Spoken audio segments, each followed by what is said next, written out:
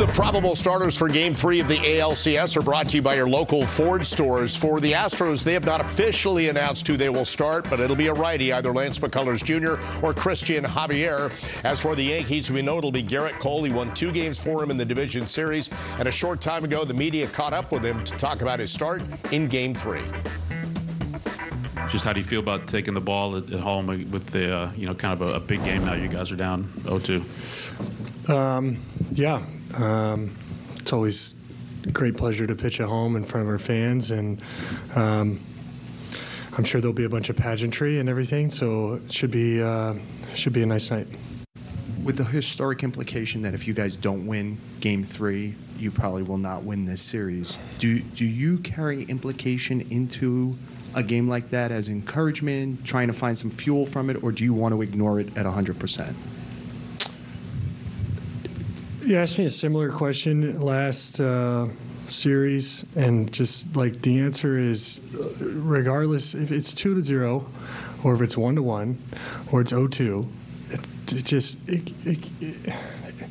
it can't affect the way I go about my business. I mean, like, we all have a job to do. We play each and every game in and of itself, play each and every pitch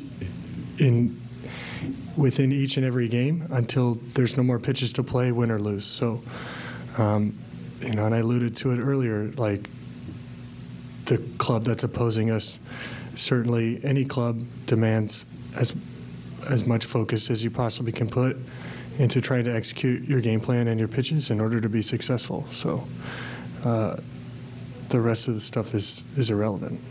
Well, obviously, the Yankees don't want to be down 0-2, but they feel good with Cole and Nestor Cortes lined up for the next 2 starts. And you've talked a lot about Cole. Again, he's won 2 games, but it's the way he's won them, the way he's pitched, not only the physical side, but the mental side. I love everything about where he is right now, the way he handles the media, the way he's been handling himself out on the mound. I expect him to go out there and do what he's done in the postseason for the Yankees and have a quality performance. My biggest concern is the offensive side of the ball. And if McCullers is pitching on Saturday afternoon at 5 o'clock, he spins the baseball as good as any right-hander in the league. So the Yankees got to figure out a way offensively. Cole knows it's a must-win situation. He does not have to be reminded of that. And I think you're right, John. I think the Yankees are very comfortable with having Cole on the mound, especially the way he pitched in this postseason.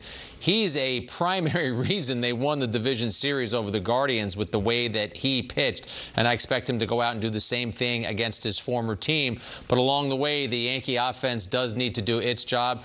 This is a must-win. You can't go down 3-0. But if you are able to get Game 3 with Cortes looming in Game 4, suddenly the momentum starts to shift in your direction. Yeah, there's a lot of things to unpack here. The Yankees are not down 2-0 because of their pitching. Their pitching has been fine. And the Astros don't blow anybody out. They've won all 5 games in the postseason. 1 run, 2-run difference, 1 run. 2 runs, 1 run. They're not blowing anybody out. So the Yankee pitching's been fine. They've got to get their offense straightened out and maybe get some confidence in that way. But you go to this, the last team to win the first 2 games at home in an ALCS and lose was the 2004 Yankees. So it doesn't happen that often. Yankees have to go into New York and hold serve. They have to win the 3 games at Yankee Stadium and take their chance winning 1 game in Atlanta. I wouldn't pack this season in by any stretch of the imagination. They have not played so poorly that you don't think they have a chance, but they've got to hit better.